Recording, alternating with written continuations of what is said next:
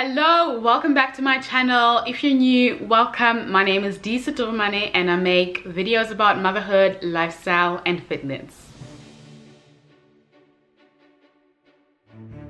Today's toddler activity is a pom-pom bath, and that explains the activity in itself. I'm going to be adding pom-poms such as these to my son's bath water. So he is currently 17 months old, nearing 18 months, but I think this activity is suitable for kids 1 year all the way, I'd say, until 6 years. The reason for this is that it makes bath time fun.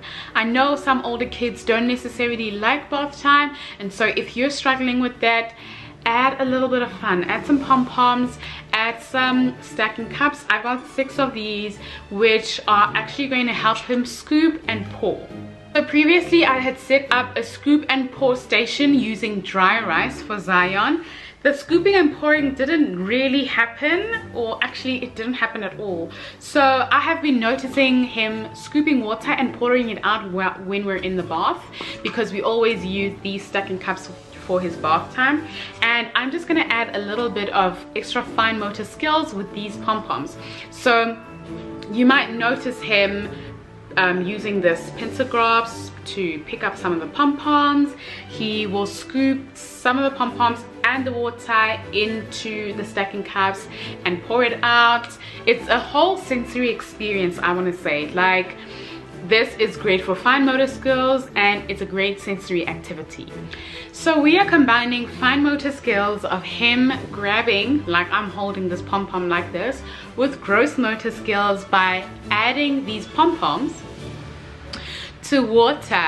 I learned something really cool from Zion's swim school teacher, and what she told me was that children, or especially smaller children, babies and toddlers that go swimming and that play in water, it actually helps their muscles a lot, which makes sense to me as a personal trainer, because they are so small and the pressure of the water is so large. To them the water feels like jelly, so they have to use quite a lot of force to get through the water. And not just swimming, of course he's not going to be swimming in the bathtub, but for him to scoop the water and pour it out, he's using a lot of his gross motor skills, and it helps strengthen his muscles. And it will also help strengthen not only his larger muscles, but the smaller muscles that are in his tiny little hands. So let's get started. I'm gonna head to the bathroom and get the water running. Today is actually Zion's bath day. We bath him every second day, not every day, because his skin is ultra sensitive. So yes, you might see him playing, but it doesn't end there. He's actually gonna have a proper bath. And to add to this, if you are a parent that uses bubble bath with your kids, do it. Add the bubble bath, add the pom-poms. It's such a great experience for them. We don't do that because of his very sensitive skin.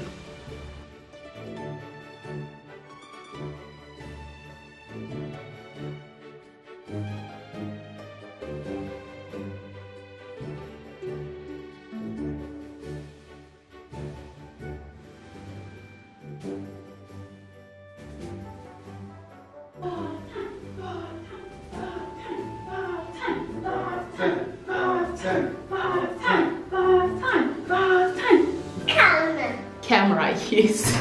I'm over the camera.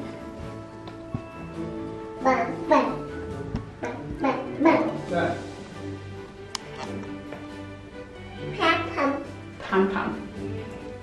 Is the water okay? Yes. Okay, run away.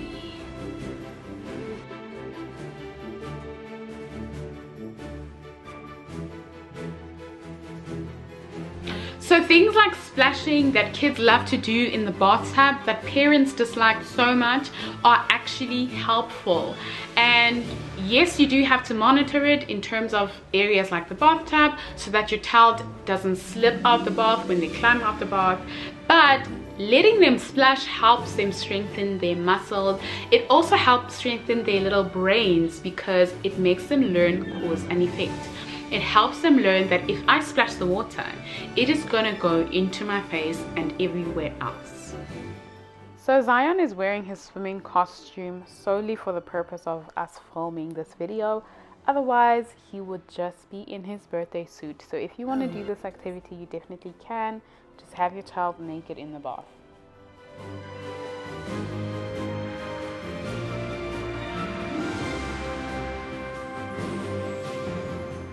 I scooped the pom-poms out using my hands, but if you've got a colander or a sieve that is solely used for playtime and not for cooking, you can use that to retrieve the pom-poms out of the water.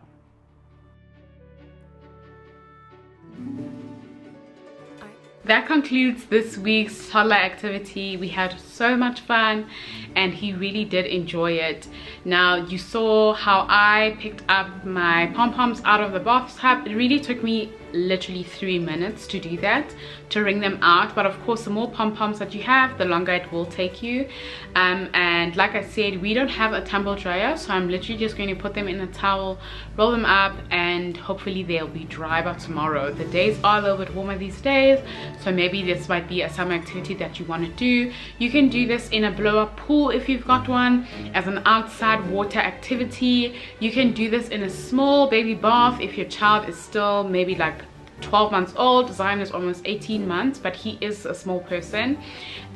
Or you can do it in the bath like we did, which doubles up as playtime and bath time. So thanks so much for tuning in. Please do give this video a thumbs up, tag me on Instagram to let me know if you've tried any of the activities, or comment below and let me know which activities you'll be trying. I'll see you in the next video. Bye.